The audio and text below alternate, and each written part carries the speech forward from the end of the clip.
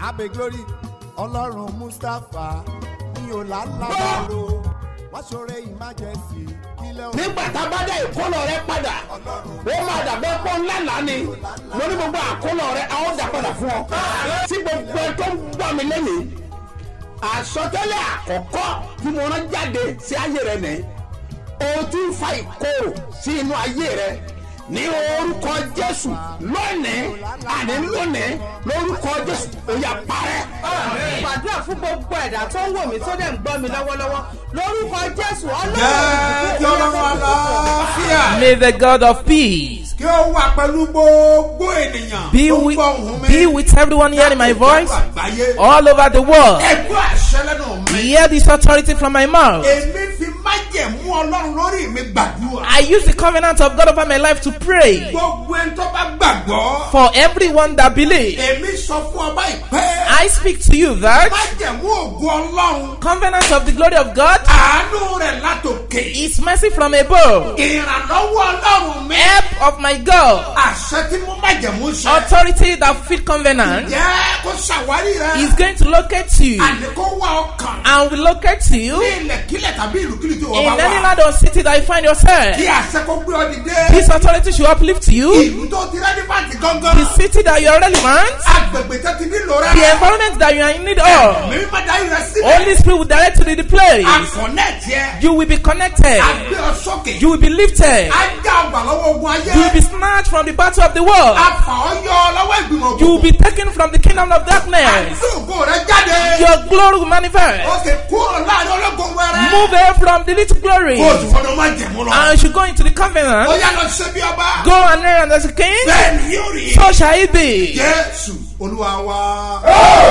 In Jesus' name, our Lord. Orúkọ mi ò yí padà. My name never changed. Àpòstélì yìí ni. He is the apostle. Dr. SMO Mustapha JP Babasebioba láti ìjọ Syrian Calvary Church Land of Reality tólùjọ àwàdé Gbáremú Ìdíòbí Airport area ní ìlú Ìbàdàn. Gbogbo ènìyàn ti yá. Ẹ̀túyáyá jáde máa bọ̀ níbi ìsọjí alágbára lọ́jọ́ mẹ́ta tó ń wáyé. Nínú oṣù táwa yìí gángan ló fún wa pé July Marathon Prayer. Òṣìṣẹ́ Ọlọ́run aláyé Babasebioba dé ìsọjí alágbára ẹ̀túyáyá máa bọ̀. Ló fún wa pé máa gbàlejò Olúwa. Nínú ìsọjí alágbára lọ́jọ́ mẹ́ta yìí 72 hours ló fún wa pé July Marathon Prayer. Ó máa wáyé lọ́jọ́ Wednesday on the 26, Thursday on the 27 àti Friday on the 28 oṣù keje táwa yìí gángan. Ìrànlọ́wọ́ la tó ké wa la kò rí ẹ̀. Ó máa lágbára. Fèrèsé ọ̀run máa ṣí. Ìkólọ rẹ̀ máa padà. Àgbà ẹ̀tọ́ rẹ̀ fún ẹ níbi tó wá sí. Ó máa rí ojú rere Ọlọ́run àti ènìyàn. Wà bọ́ nínú ogun tó já ìṣẹ̀dá rẹ̀. Onísọjí àgbáyé ni. His Eminence Apostle Dr. SMO Mustapha JP Babasebioba. Olùgbàlejò àgbà. Jésù retí rẹ̀ níbi ìsọjí ọlọ́jọ́ mẹ́ta ètò máa wáyé ní Sebioba National Camp. Lúfúwàpẹ́ area Lúfúwàpẹ́ ìpínlẹ̀ Ògùn. Nítorí pé ìwọ ni ìrànlọ́wọ́ kan. Oh, somebody.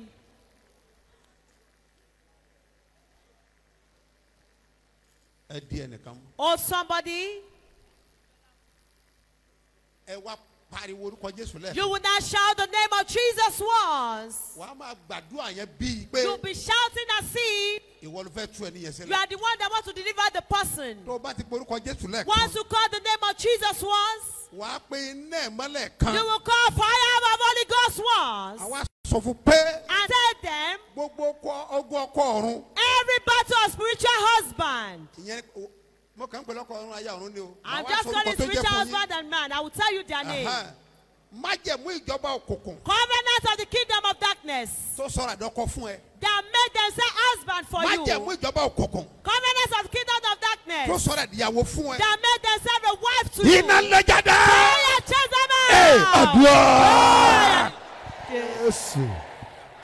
them out. Ọlọ́run ṣe bí ọba gbogbo májẹ̀mú òkùnkùn tó sọ ara ẹ̀ di ọkọ fún mi.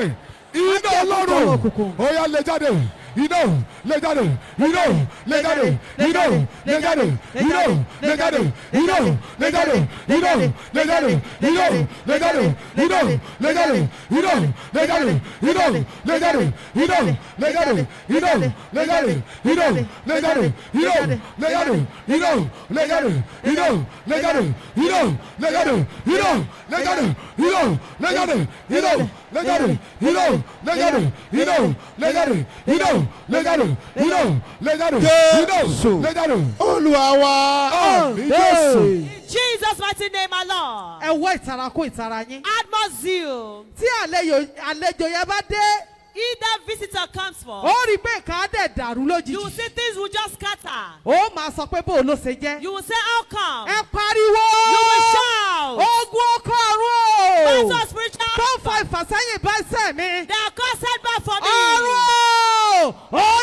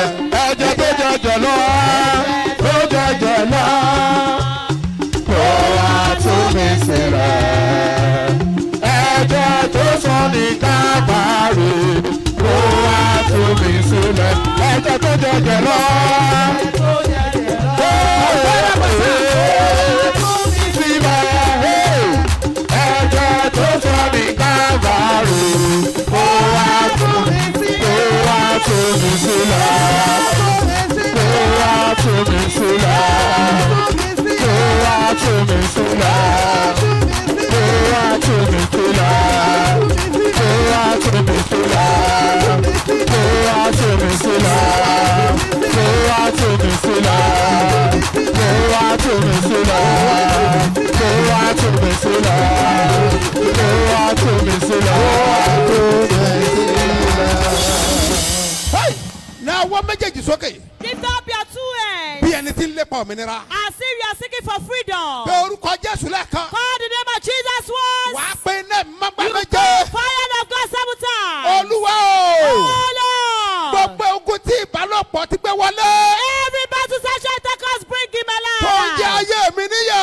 Live alive. Ẹ̀jẹ̀ Jésù. Blood of Jesus. Ẹ ti jáde.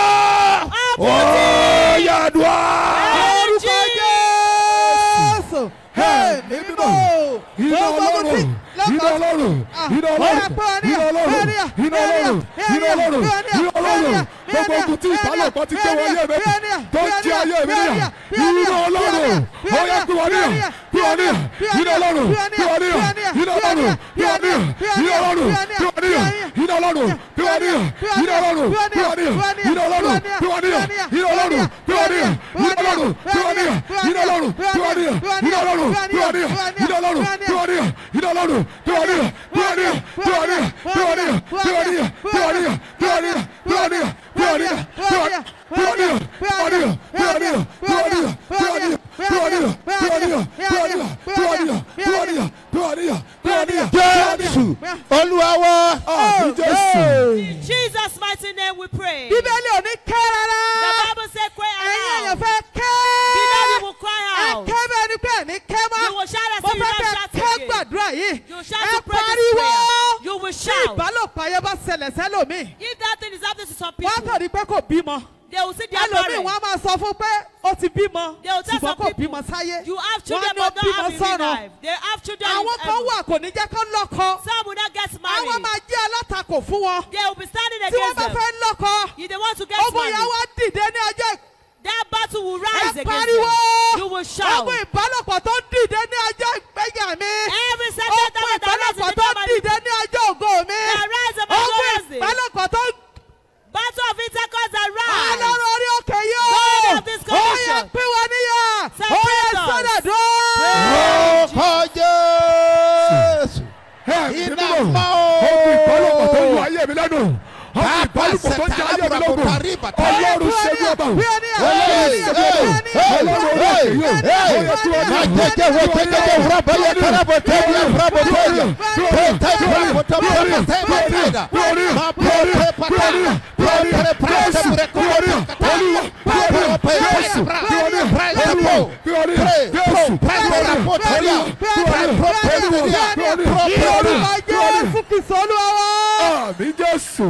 Jesus' mighty mo name we dúró pray. sórí àpótí agbára I stand on the ark of power. mo pe ẹ̀jẹ̀ Jésù tó lágbára ìtúsílẹ̀. I call the blood of Jesus that is powerful for deliverance. Gbogbo ìgbèkùn tí ìbálòpọ̀ ojú ọ̀run ti fi ọ sí. Every captivity that the sexual intercourse has put you. Gbogbo ìgbèkùn tí ìbálòpọ̀ ojú àlá ti fi ọ sí. Every captivity that sexual intercourse in the dream has kept Gbogbo you. ìgbèkùn tí ìbálòpọ̀ ojú ayé ti fi ọ sí. Every captivity that sexual intercourse in real life has put you to. Torí àìmọye ẹ̀jẹ̀ tó dàpọ̀ mọ́ tí ìṣẹ̀jẹ̀ rẹ. A lot of blood that mixed with yours that is not yours. Àìmọye ẹ̀jẹ̀ ogun tó ti kọjá sára rẹ tó mọ̀. A lot of battle of blood that have contact to your body. Àmọ́ mo wọnú májèmú ẹ̀jẹ̀ Jésù. I move the covenant of the blood of Jesus. Bó o bá lè sàmì méje. You can say 7 amen. Pẹ̀lú ìtara àti ìfòsókè rẹ. With your zeal and jumping Mo up. pa á ní àṣà. All your time. Ó yá gba ìtúsílẹ̀. Amen. Àmín. Àmín. Àmín. Àmín. Àmín. Àmín. Àmín lórúkọ Jésù. You are delivered in Jesus' Pàtẹ́wọ́ ẹ̀ fún name. Jésù. Gbogbo ènìyàn ti yá. Ẹ̀túyáyá jáde máa bọ̀ níbi ìsọjí alágbára lọ́jọ́ mẹ́ta tó ń wáyé. Nínú oṣù táwa yìí gángan ló fún wa pé July marathon prayer. Òjíṣẹ́ Ọlọ́run aláyé bàbá ṣe bí ọba dé ìsọjí alágbára ẹ̀túyáyá máa bọ̀. Ló fún wa pé máa gbàlejò Olúwa. Nínú ìsọjí alágbára lọ́jọ́ mẹ́ta yìí 72 hours ló fún wa pé July marathon prayer. Ó máa wáyé lọ́jọ́ Wednesday on the 26, Thursday on the 27 àti Friday on the 28 oṣù keje táwa yìí gángan. Ìrànlọ́wọ́ la tó kẹwàá la kò rí ẹ̀. Ó máa lágbára. Fèrèsé ọ̀run máa ṣí. Ìkólọ́ rẹ̀ máa padà. Ọgbà ẹ̀tọ́ rẹ̀ fún ẹ níbi tó wá sí. Ó máa rí ojú rere Ọlọ́run àti ènìyàn. Wà á bọ́ nínú ogun tó ń ja ìṣẹ̀dá rẹ̀. Oníṣ ìsọjí àgbáyé ni. His Eminence Apostle Dr. S.M. Mustapha J.B. Babasebioba. Olùgbàlejò àgbà. Jésù retí rẹ níbi ìsọjí ọlọ́jọ́ mẹ́ta ètò máa wáyé ní Sebioba National Camp. Lúfúwàpẹ́ èrìà Lúfúwàpẹ́ ìpínlẹ̀ Ògùn. Nítorí pé ìwọ ni ìrànlọ́wọ́ kan. Authority come forth from my mouth by the power of the word of God. In the name of Jesus, your life will be lifted in Jesus' name. Raise up your two hands. Say,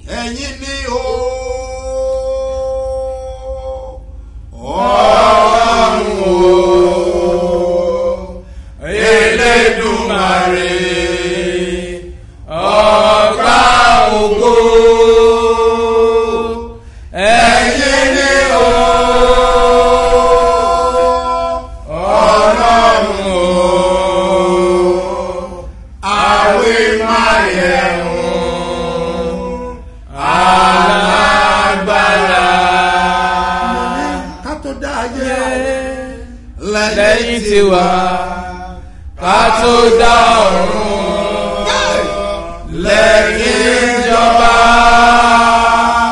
ọlọ́run bàbá ọlọ́run ọmọ ọlọ́run ẹ̀mí mímọ́ ọlọ́run bàbá.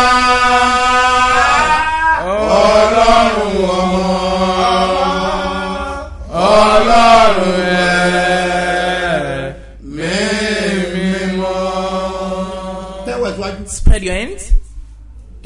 Spread our hands. Spread it before the one that created heaven and earth. The one that possesses all might and power. Spread it before the one that can do it. The one that has the power to do everything. The everlasting one.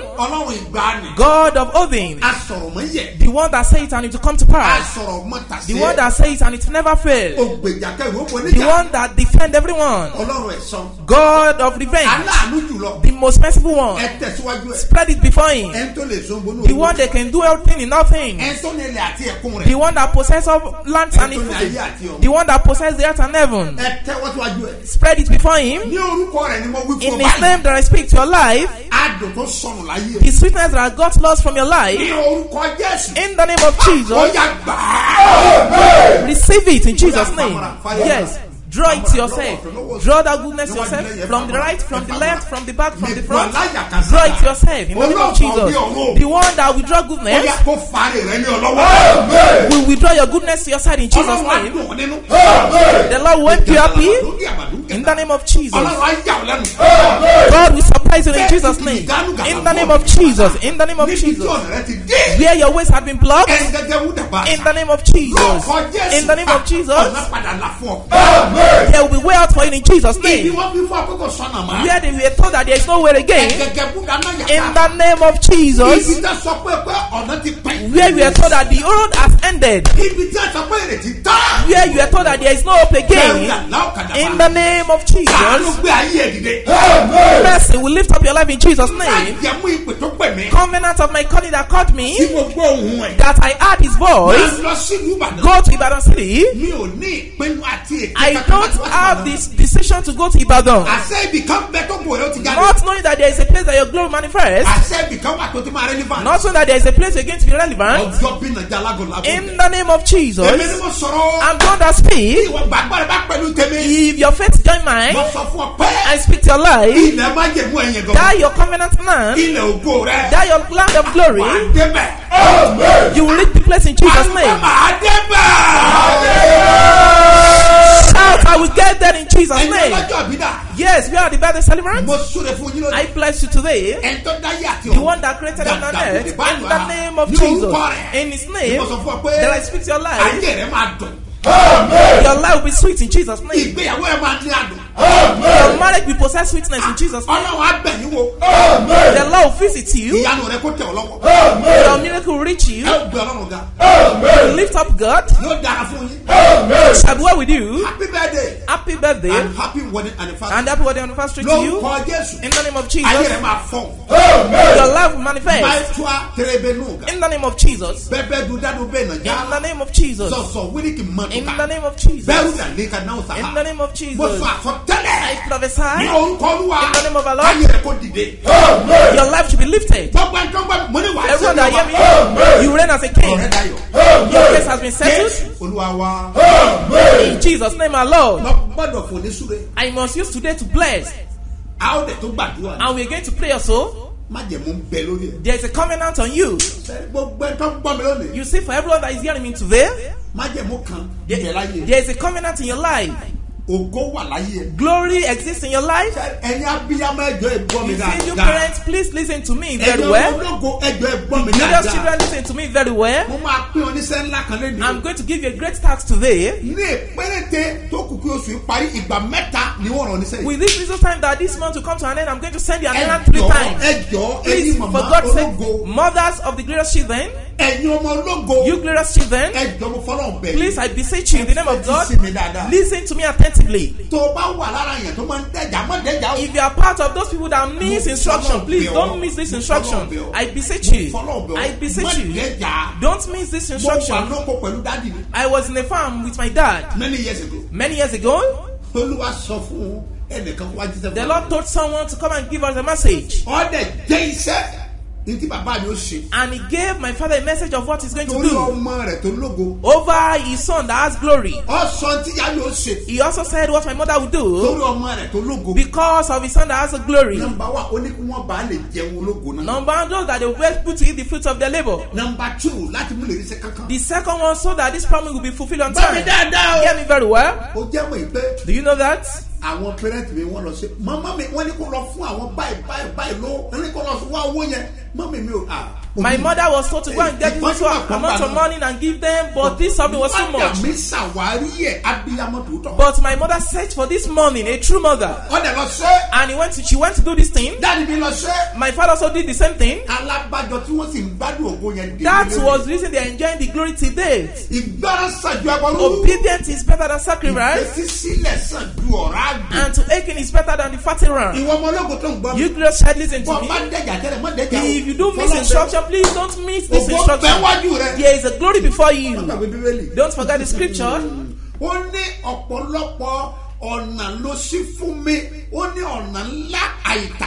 The Bible says a lot of ways have been opened for me, amazing ways. What is powerful now follows it. But there is a lot of enemies. It is enemy that make glory to tarry. Look at the time I've been praying. 50 years. The year that I clocked 50 years. It was that year that God came to my life. Hear me, sir. There is something you must do today. Yes, it can't affect you. You know that I won't mention what will affect you too much. I beseech you today, like this. You true parents, because of that your child, you can't recognize your parents' children. You can't recognize them. There's nothing you can use to recognize your parents' child.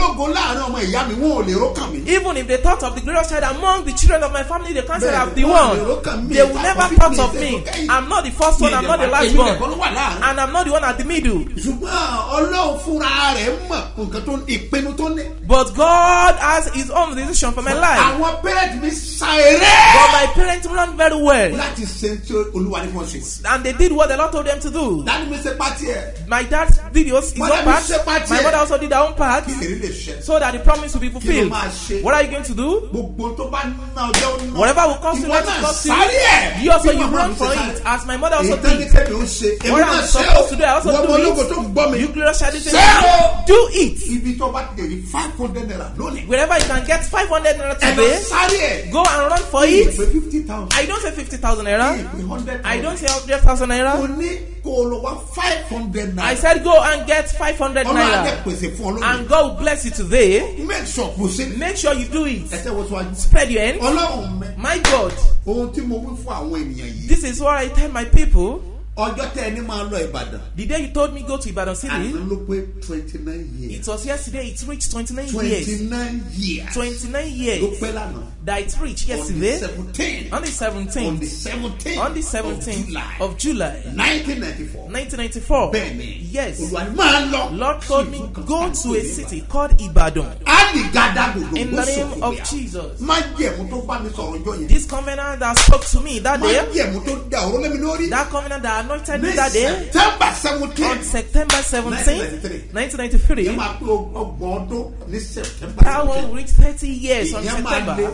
That one is going to be told in the name of Jesus. In the name of Jesus. For everyone that hears me, yes, in your presence, the glory of your child will manifest. Everyone, you're going to be on your feet. The glorious children, stand up.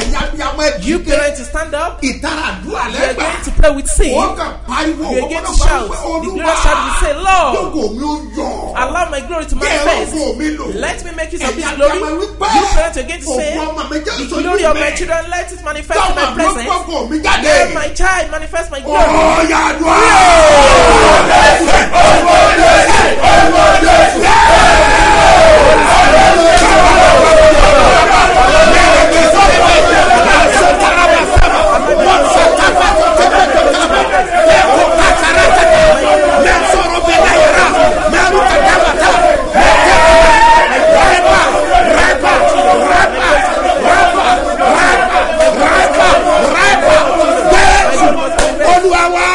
In Jesus' name, our Lord.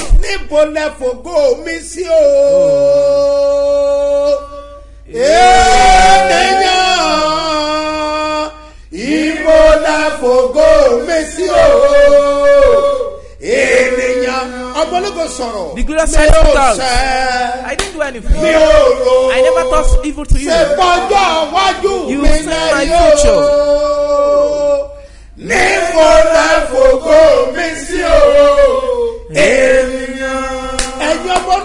You glorious children, you are going to join sin with your sin. Add sin to your sin. You want to wage battle against your sin. I saw a lot of targets. Yes, it's the Lord that destroys.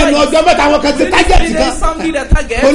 God says, stand up. I want to wage war against them. I want to avenge you. I want to let them know I'm the one that called you. But he says, I stand up and pray. And I pray as the Lord told me. You glorious child. Hey, don't say that. You're going to stand up. You're going to stand up. You're going to say, Lord, target my glory.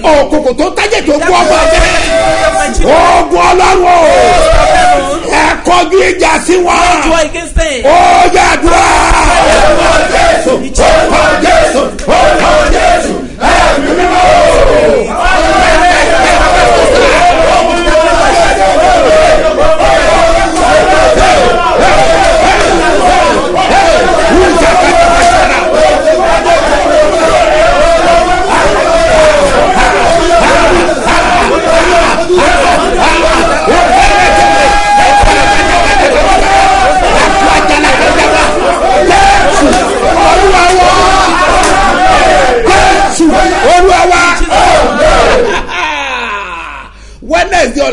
Tomorrow Wednesday will be powerful.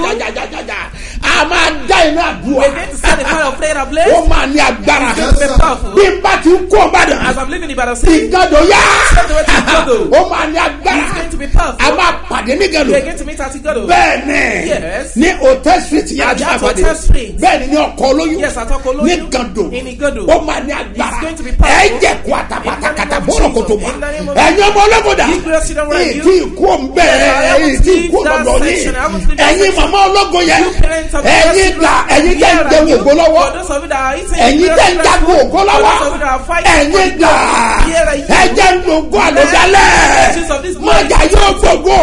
Let the world kill my glory. To be snatched. Oh yeah,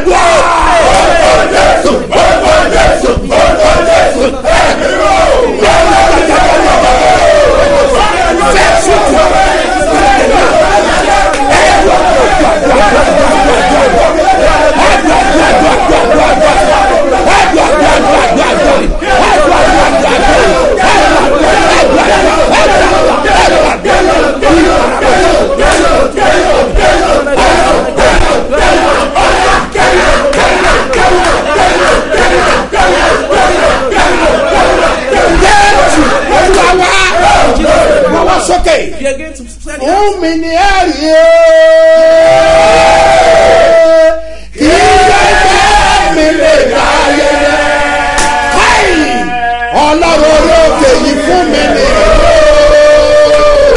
kí yẹ̀yẹ́ mi lè dá yẹ̀yẹ́. Ẹgbẹ́ àwọn sókè. Raise up your hands. Ẹ bá àbáyé sọ̀rọ̀. You are going to speak to that Olúwa. Lord. Jẹ́ kẹ́rì mi ó dé kankan. Let my testimony come on. Jẹ́ ìrọ́pò ìlò. Let me make use of this. Ọ̀rọ̀ yàdùá. Orúkọ Jésù. Orúkọ Jésù. Orúkọ Jésù.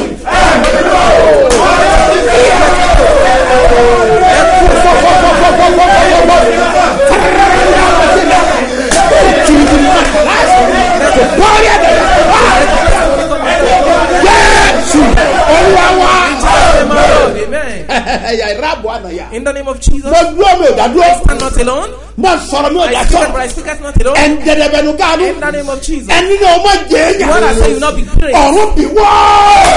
Heaven will demolish them in Jesus' name. If you don't have that account number, take your pen. I'm going to call it. Put it down. Please don't miss this instruction. Yes, the Lord told me. If I say the Lord told me, make sure you don't doubt it. Yes. I'm not part of those that will say the Lord says so and the Lord didn't say so. If I tell you the Lord says this, yes, make sure you run for it. You run for it. The thought of man, it was the Lord, it was heaven that will call you. But through me, the Lord said, my servants, direct people, and I'm going to use it to answer their request. That is the first thing before this month runs out. Gbogbo ènìyàn ti yá. Ẹ̀túyáyá jáde máa bọ̀ níbi ìsọjí alágbára lọ́jọ́ mẹ́ta tó wáyé. Nínú oṣù táwa yìí gángan ló fún wa pé July marathon prayer. Òṣìṣẹ́ Ọlọ́run aláyé, bàbá ṣe bí ọba dé. Ìsọjí alágbára, ẹ̀túyáyá máa bọ̀. Ló fún wa pé máa gbàlejò Olúwa. Nínú ìsọjí alágbára lọ́jọ́ mẹ́ta yìí 72 hours ló fún wa pé July marathon prayer. Ó máa wáyé lọ́jọ́ Wednesday on the 26th, Thursday on the 27th, àti Friday on the 28th. Oṣù keje tá a wà yí gángan. Ìrànlọ́wọ́ la tó kẹ́ wà lákòrí ẹ̀. Ó máa lágbára. Fèrèsé ọ̀run máa ṣí. Ìkólọ́ rẹ̀ máa padà. Ọgbà ẹ̀tọ́ rẹ̀ fún ẹni bí tó wá sí. Ó máa rí ojú rere Ọlọ́run àti ènìyàn. Wà bọ́ nínú ogun tó já ìṣẹ̀dá rẹ̀. Onísọjí àgbáyé ni. His Eminence Apostle Dr. S.M. Mustapha J.B. Babasebioba. Olùgbàlejò àgbà. Jésù retí rẹ̀ níbi ìsọjí ọlọ́jọ́ mẹ́ta ètò máa wáyé ní Sebioba National Camp. Lúfúwàpẹ́ èrìà Lúfúwàpẹ́ ìpínlẹ̀ Ògùn. Nítorí pé ìwọ ni ìrànlọ́wọ́ kan. Orúkọ yín, ibi tẹ́ ti wá àti tí Olúwa ṣe. And what the Lord has done for Praise you. God. Ẹ bá mi yin Olúwa lógo. Ògo. Mo dúpẹ́ ní ọwọ́ Ọlọ́run. Bí mo ṣe wà, ìbéèyàn bá gẹ̀ẹ́sì nínú mi kò lè kọ̀ sí. Mo dúpẹ́ lórí iṣẹ́ ìránṣẹ́ bàbá Apostle Mustapha Sebioba. Bàbá o, iṣẹ́ ìránṣẹ́ yín ò ní dòkú. Àmín Jésù. Bàbá ẹ̀ ní sọ́mọ́nù. Àmín Jésù. Ẹ̀ ní sáyánù. Àmín Jésù. Ẹ̀ ní sọ ilé ológo. Àmín Jésù.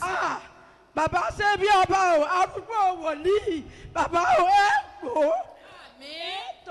Àmín. Ẹ wà jèrè gbogbo ọmọ yín. Àmín. Nínú Nokas, mo ra ọjà kan 550,000. Mo tú ọjà yìí kí n bẹ̀rẹ̀ sí ní máa ta ọjà yẹn lọ. Wọ́n ní kò sí owó níná mọ́, ọjà yìí wọlẹ̀. Mo wá ń tà ní tọrọ kọ́bọ̀, mo fi ń jẹun. Lẹ́yìn tí Nokas lọ tán kò sí owó tí màá fi rajà. Ìyókù ọjà yìí wà nínú ṣọ́ọ̀pù mi. Mo wá ń wò ó bí n bá ti wò inú mi á bàjẹ́. Mo ṣáà fi gbàgbọ́ pé mo ń gbàdúrà. Ó wá ń lé mọ́ta mi, ó ń lé mọ́ta mi, mo ṣáà mú mọ́ra. Nígbà tó di ọjọ́ on the 7th, mo wá sọ fún Ọlọ́run wá ṣàánú mi. Mo ṣáà ń gbàdúrà bí báyìí. Ìwọ̀nba owó tó kù lọ́wọ́ mi, òun ni mo fi san owó ọrẹ májẹ̀mú mi tí mo máa ń san. Mo wá lọ sílé, mo délé, mo wá ń gbàdúrà. Nígbà tó wá dijọ́ Wednesday, obìnrin kan wá ṣèjẹ́rìí nínú ìrì òwúrọ̀ pé jẹnẹrétọ̀ òun bẹ̀rẹ̀ sí ní gbàdúrà nǹkan kan pé kọ́lọ̀ ń pèsè owó tóun ó fi rà. Mo kàn kọjú sí fọ́tò bàbá Sebioba tó wà nígbèrí mi ni. Mo ní bàbá ṣe bí áńgẹ́lì yín ló pèsè owó fún obìnrin tó fẹ́ ra jẹnẹrétọ̀. Kí ló dé táńgẹ́lì yín yóò lè bá lọ gbogbo bí ọjà tó ń dà mí láàmú kó bá mi tà mọ́lẹ̀ kí n rówó rajà mí. Mo ní bàbá mo ló ti tó gẹ́ o. Mo bá fẹ̀yìn lè bùsùn padà. Ìgbà tí ilẹ̀ mọ́ mo fẹ́ wá bí kò sówó tí màá fi wọ mọ́tò. Mo bá dìde mo lọ sí ṣọ́ọ̀bù mi. Mo ṣe dé ṣọ́ọ̀bù. Mo bá mú kinní ọrùn mi yìí. Mo ní bàbá mo lọ yẹ mọ́ gbọ́n ṣọ́ọ̀bù inú. Mo bá fi ń gbọ́n gbogbo ọjà ìgbùrù. Mo bá gbọ̀n tán mo dúró. mo ní Babasebioba mo lọ yẹ mọ́ bọ̀ ẹ wá tajà yìí o ó wá ka wọlé kan ní báyìí bí àwọn ọkùnrin yẹn ga bó ṣe ń bọ̀ ní àwọn méjì ó kàn débi bèbí tí mo gbé kinní sí báyìí ni ó kàn fọwọ́ kan bèbí yẹn báyìí ó ní madamu good morning mo ní good morning sir ó kàn bójú ó kàn wo inú ṣọ́ọ̀pù mi báyìí ó wo àga tí mo gbé sílẹ̀ ló bá jókòó àmọ́ eléyìí ti jẹ́ olúwa mi àga ti jẹ́ láti jókòó ló bá bẹ̀rẹ̀ sí ní price ọjà mo bá ń sọ yẹ fún ló mú un lẹ̀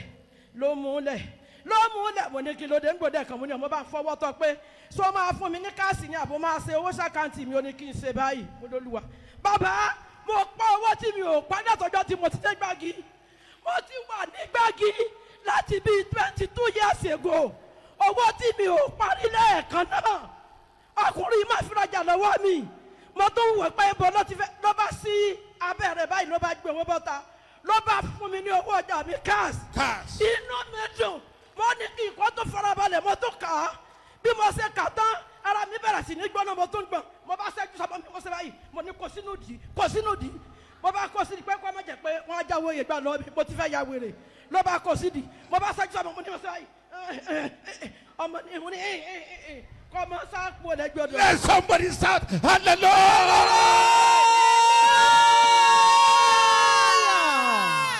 Kí ló já sí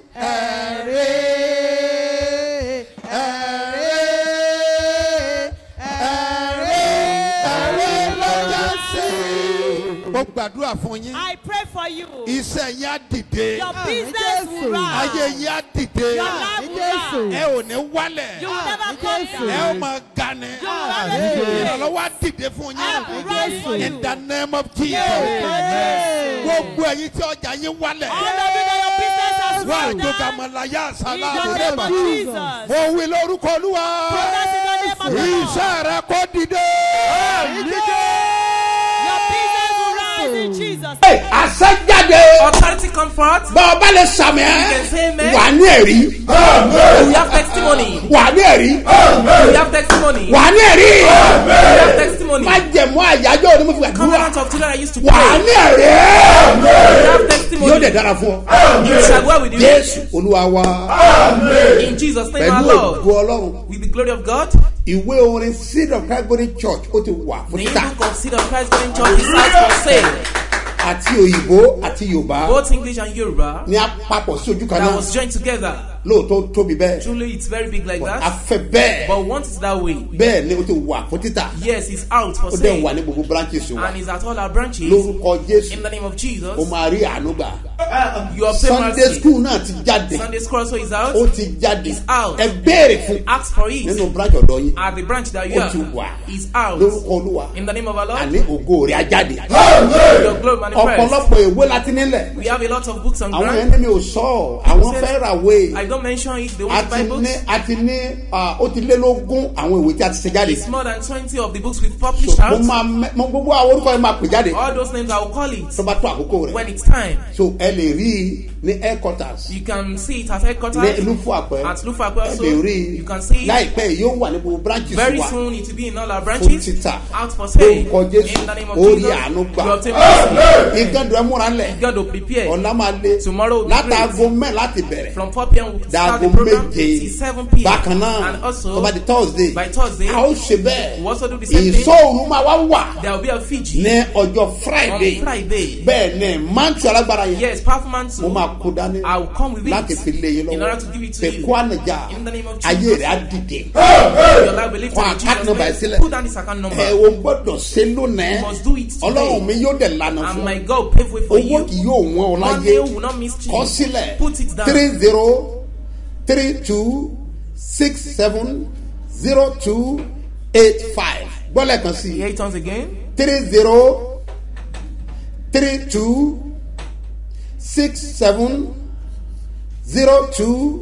3032670285. Mustapha Solomon Moses ló máa gbé jáde ní First Bank. That's the name to be in Lórúkọ First Jésù Bank. In wàá the rí name of àánú gbà. Jesus. You obtain mercy. Èkejì. Second one. 101 52 98 950. Seed of Calvary Church ló máa gbé jáde ní Zenith Bank lórúkọ Jésù ayé àdìdì wàá rí ànúgbà kó o ti ń ṣèdìdì bẹ́ẹ̀ èmi sọ fún ọ pé ní kíákíá ní wàrà ń sọ̀sà ògo rẹ ògo ọmọ rẹ ó yá kó jáde wá ẹni tó máa bá rìn tí ìràwọ̀ yá tàn kíákíá ẹ jáde ẹ lọ pàdé ẹ ọ̀rẹ́ dayọ̀ ìlérí sẹ fún ọ má gbàgbé kò sí nta lè ṣe láyé. There is something we can do in this world. ìbá àṣẹ rere o. Even is good. ìbá àṣẹ búburú. Or that of bad. ó ń padà bọ̀. Yes, it's coming back to you. oníṣẹ́fẹ́ rẹ̀ dé. Yes, the owner of the work is coming very soon. bẹ́ẹ̀ oníṣẹ́fẹ́ rẹ̀ dé. It's coming. ọmọ ìjọ múra ńlẹ̀. Yes, the brethren should prepare. ọkùnrin múra ńlẹ̀. Man should prepare. obìnrin múra ńlẹ̀. Women should prepare. ọ̀dọ́ múra ńlẹ̀. Your youth should àlùfáà prepare. múra ńlẹ̀. ìránṣẹ́ ọ̀rọ̀ ẹja múra ńlẹ̀. Oníṣẹ́fẹ́ rẹ̀ dé. yóò dẹ̀ béèrè lọ́wọ́ èmi àti ìwọ nígbà tí ṣiṣẹ́ náà. yóò béèrè nígbà bá iṣẹ́ dé. lọ gbogbo agbára rẹ lọ ipá rẹ fún iṣẹ́ tá a gbélé ọ lọ́wọ́. gbọ́dísà ọjọ́ yẹn lé. gbogbo nǹkan a bá lò fún iṣẹ́ rẹ̀ náà ni ó béèrè lọ́wọ́ wa. a ó ka o bí a kò bá dúró a ó ka o bí a kò bá rẹ̀wẹ̀sì òun gbogbo tí a bá ṣe òun ni ó lè rè. Olúwa sọ fún mi pé Lord told me, ó ní gbogbo àwọn tí ń so sídìí yẹn. He says those that are sowing seed. Ó ní èmi Olúwa ń kọ wọ́n sí abẹ́ àkóso ìhìnrere tá a write their fọ. names under the gospel that was given to Ó ní me. wọ́n ó dẹ̀ ká. And they're going to repeat. Ìwọ́n tó bá ṣe rere You that do good, wàá kà. you repeat. Wọ́n tó ṣe búburú You that do evil, wàá kà. you also repeat. Ẹ̀yin tẹ́ ń fi orúkọ mi gbowó Facebook. You that are using my name to Ẹ take kà. money on Facebook, you also read their work. There's Ó ní something you kígbe can fáwọn do. èèyàn pé ẹ I've gbàgbé. been shouting for Tẹ́ ẹ bá ti people, gbọ́ pé ẹnìkan sọ fún yín yes, Facebook someone kẹ́ told lọ́wọ́ you wá. that, go and bring Kẹ́ lọ́wọ́ money. fánẹ́jì kan. Go to one Ó lè orphanage. rí wọn. They are thieves. Ẹnìkan mẹ́sẹ̀gì ìyàwó mi. Someone messaged my wife. Ẹ kò mọ̀ pé nọ́mbà àwọn ni. He didn't know that it was Ó lóun ní our number. Babasebioba. He said it was Ó tún Babasebioba. sọ fídíò mi He even ọ̀nà showed gbé my fídíò kan wá sí rẹ̀. Want to bring Èmi one náà video. àwòrán mi náà bá ń gbàdúrà bá ń And gbàdúrà my bá ń picture gbàdúrà bá ń was praying on that gbàdúrà. video. Mo fọ̀rọ̀ ránṣẹ́ sáyé ẹ̀. I sent a word to his Ara àwọn tó life. ti lásẹ̀ ìránṣẹ́ mi kọjá. They were part of those that passed through my ministry. Bẹ́ẹ̀ bá fara gbọ́gbẹ́ tó fara pa You ó wounded léwu. or you are affected by Ọ̀pọ̀lọ́ ọ̀bẹ ministry yìí is so ẹ má dá wọn dangerous. lójú Please ní don't Babasebioba. answer them. It's not Èmi kọ́ Babasebioba. I'm not the o. one. Tí n bá fẹ́ ṣe fídíò kọ̀ You gẹ̀ẹ́sì don't bí do video màá call. sọ̀rọ̀ wàá dáhùn. I'm going to call Eléyìí you and akẹ́gbàdúrà náà answer dájẹ́ you. kó. Some just pray, they will not be responsible and they will leave there. They will know that it's fake video. Ẹ jẹ́ àmọ́dún In the àdáyé. mighty name of Jesus. Èmi àti wọ́ I and a ò you. ní sọ lẹ́nu. Never miss Yóò all dẹ̀ dára Jesus' fún name. ọ. Agbára bàbá ìwé àṣírí má. Agbára kò wọnú ọ̀. Bẹ́ẹ̀ yẹnu rẹ̀. Gbogbo rẹ̀ jáde. Yé Olúwa wa. Ọdún sẹ́nìkan tẹ́ dá lójú pé. I am the next to testify. Gbogbo ènìyàn ti yá. Ẹ̀túyàyà jáde máa bọ̀ níbi ìsọjí alágbára lọ́jọ́ mẹ́ta tó ń wáyé. Nínú oṣù táwa yìí gángan ló fún wa pé July marathon prayer. Òṣìṣẹ́ Ọlọ́run aláyé, Babasebioba dé, ìsọjí alágbára, ẹ̀túyàyà máa bọ̀. Ló fún wa pé máa gbàlejò Olúwa. Nínú ìsọjí alágbára lọ́jọ́ mẹ́ta yìí 72 hours ló fún wa pé July marathon prayer. Ó máa wáyé lọ́jọ́ Wednesday on the 26, Thursday on the 27, àti Friday on the 28 oṣù keje táwa yìí gángan. Ìrànlọ́wọ́ la tó kẹwàá la kò rí ẹ̀. Ó máa lágbára. Fèrèsé ọ̀run máa ṣí. Ìkólọ rẹ̀ máa padà. Ọgbà ẹ̀tọ́ rẹ̀ fún ẹ níbi tó wá sí. Ó máa rí ojú rere Ọlọ́run àti ènìyàn. Wà á bọ́ nínú ogun tó já ìṣẹ̀dá rẹ̀. Onísọjí àgbáyé ni. His Eminence Apostle Dr. S.M. Mustapha J.B. Babasebioba. Olùgbàlejò àgbà. Jésù retí rẹ̀ níbi ìsọjí ọlọ́jọ́ mẹ́ta ètò máa wáyé ní Sebioba National Camp. Ló fún wa pé èrè àlù fún wa pé ìpínlẹ̀ Ògùn. Nítorí pé ìwọ ni ìrànlọ́wọ́